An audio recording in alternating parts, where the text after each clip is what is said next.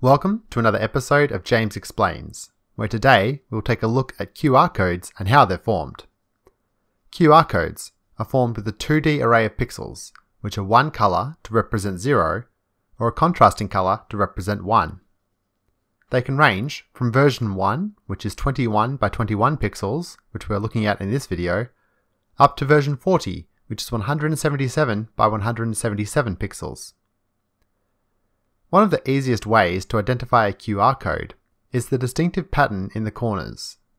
These patterns are the same size and occur on QR codes of any size and are used when reading the QR code to detect the position and rotation of the code. Larger versions also include smaller alignment structures, however the version 1 code we're looking at here does not include any of these.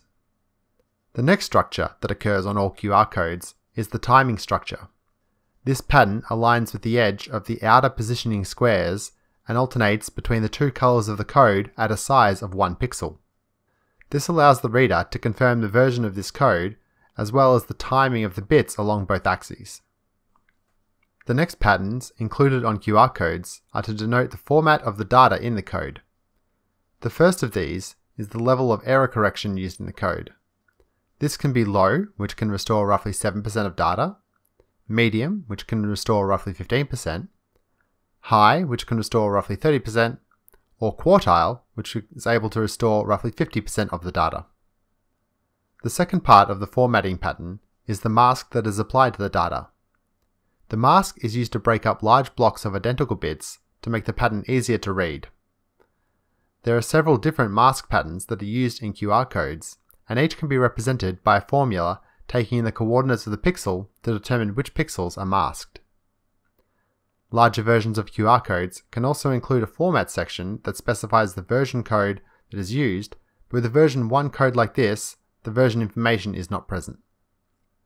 The remaining section in the formatting pattern are error correction for the 5 bits covered so far.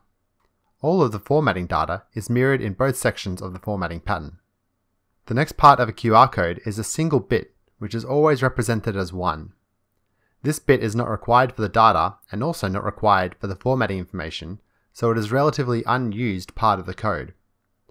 Once we have this added, the remainder of the code is used to represent the stored data. To look at how this data is stored, we first need to look at the pattern that the individual bits are arranged in.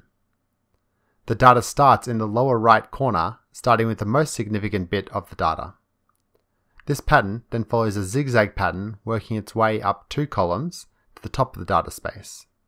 This then continues back down the next 2 columns, continuing in a right to left order to the bottom of the data space. This pattern continues in the same manner through the remainder of the space, following a general right to left up and down pattern. However, in larger versions with alignment patterns, this pattern does change slightly to navigate around these fixed sections.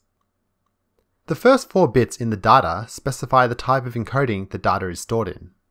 This includes numeric, alphanumeric, kanji, whole bytes, as well as other more complicated structures. Our data will be stored as whole bytes, so we will leave that encoding as the format in our example. A QR code is able to store multiple different data types in the same code, where each section starts with its own specific encoding indicator. The next byte of data stores the message length. Our message will be 14 bytes long, which is represented in binary as 00001110. Using our existing color scheme of black for 1 and white for 0, we can transpose this data into the message length section of our code. As we now know the length of the message, we can show the 14 bytes that will store this data and start to fill in the bits representing the data we are storing. The first byte we will store is the ASCII capital J, which is represented with the following bits. We can then transpose these into the first byte in our data space. Following this same process, we can fill in the remainder of the data space with the rest of our message, and our QR code is starting to fill out more.